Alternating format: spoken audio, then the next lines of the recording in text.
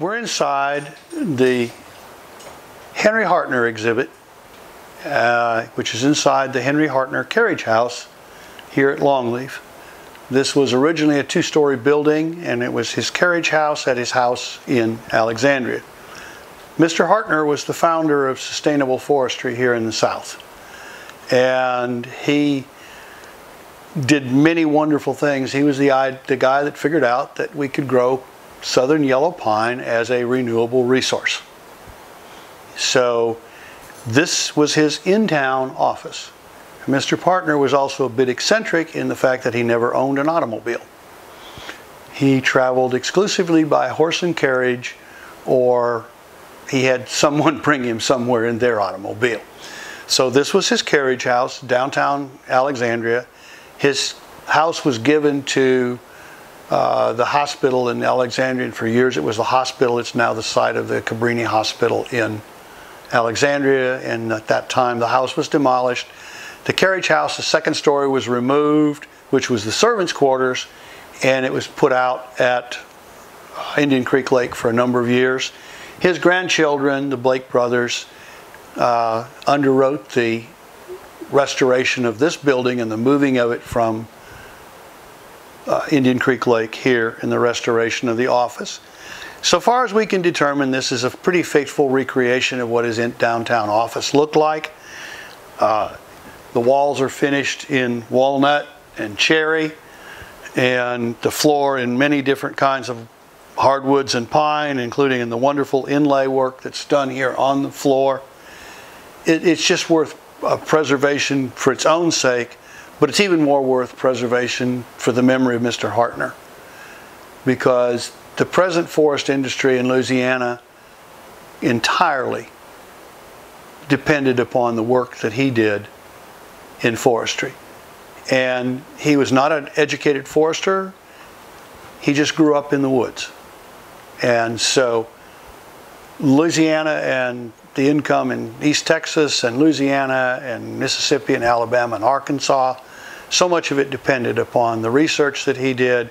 And he partnered with Yale University and Duke and several other universities in bringing their forestry graduates to Louisiana to work with him in the summers. They had their summer field camps down here. And so sustainable forestry owes everything to Henry Hardtner. And this is our tribute to Henry Hardtner. We're inside to show you his office. In addition, we've used other things in here to show you the role of forestry and forests in Louisiana. We've got another room behind me on sustainable forestry, and behind me is our Camp Claiborne Museum. So we're going to go there next. Camp Claiborne, 6 or 7 miles north of here, it was a temporary arming post established by the Army in 1940 and abandoned in 1946 after the war for several purposes. They trained artillery here primarily.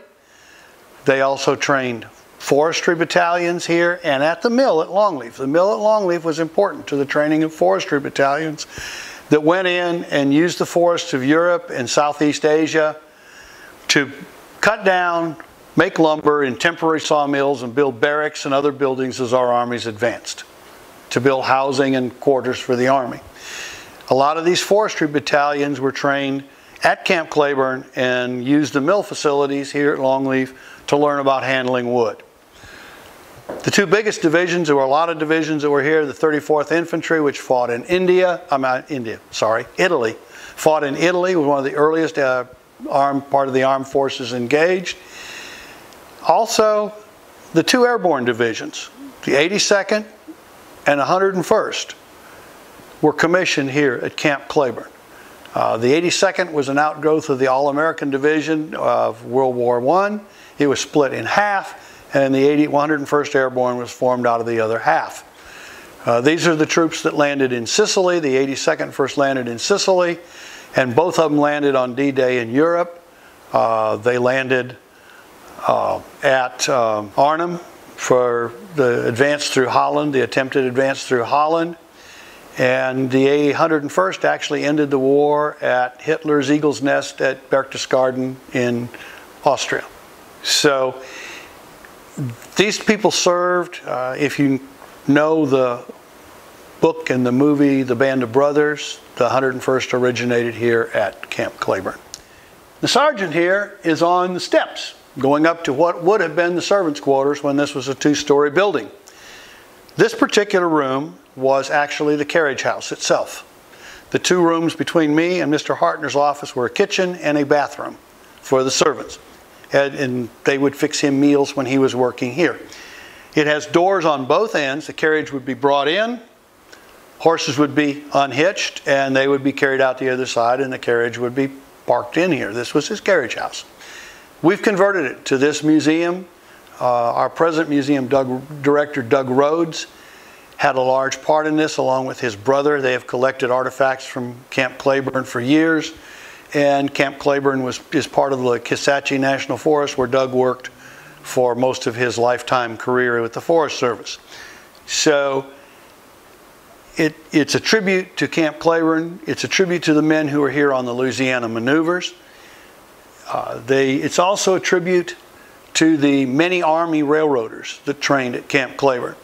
The Army built a railroad between Camp Claiborne and Camp Polk, the Claiborne and Polk Military Railroad, which got the nickname the Crime and Punishment, but it was a tough railroad to run. But they trained troops to run trains in the Army fashion so that when they went to Europe, they went to Southeast Asia, they went to Africa, the military rail service that provided transportation all worked the same way. And these troops were also trained here at Camp Claiborne. So this is our tribute to Camp Claiborne, to the Army military railroaders, the Army military foresters, the paratroopers, and the regular Army soldiers that were trained at Camp Claiborne. All told, 500,000 of them were trained here in Louisiana.